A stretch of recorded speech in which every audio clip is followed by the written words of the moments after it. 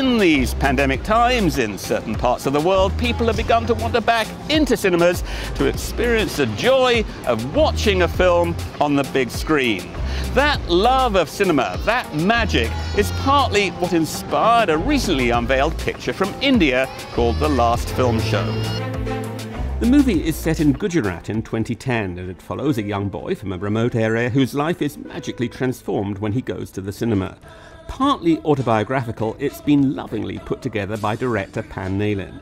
It's a family drama, but really it's the story of a boy intoxicated by cinema. It becomes an obsession. He tries to make his own kind of cinema, and ultimately try to sort of fulfill his dream to project cinema. It shows him a world which he has never seen. He sees people and music and the action, and that was a little bit my own experience growing up in the village, and I wanted that too. And I remember very vividly that I was just blown away by these movies.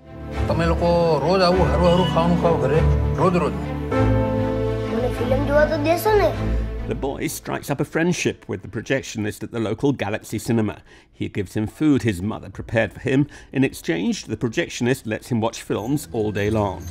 And with his friends, he uses spare parts to create a projector. Together they create their own 35mm movie.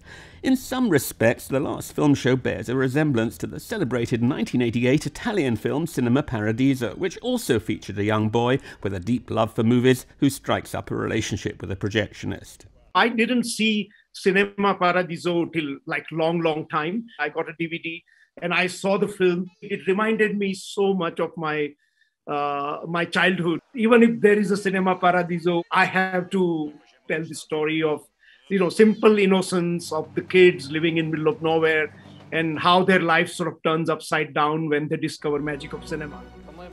The Last Film Show is not just a big valentine to the wondrous nature of cinema, it's also a love letter to the Indian single-screen cinema hall, oftentimes impressive structures which were once ubiquitous but have now dwindled in number. They're becoming relics now from a bygone age. I would say there are absolutely very, very few. And sadly, they're all being turned into either supermarket or shops. The single screen culture is more or less gone. The Last Film Show, which is beautifully photographed, definitely pleased audiences at a recent festival screening. It was just the kind of movie people wanted to see at this moment in time, where the pandemic has made many realise there's a value to experiencing films on the big screen.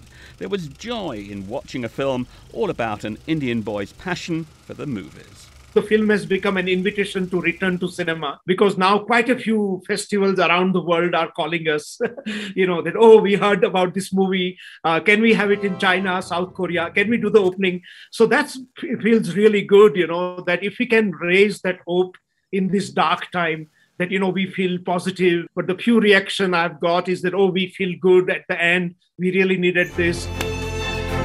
ભવિષ્યના બધા માલિકો વાર્તાકારો છે.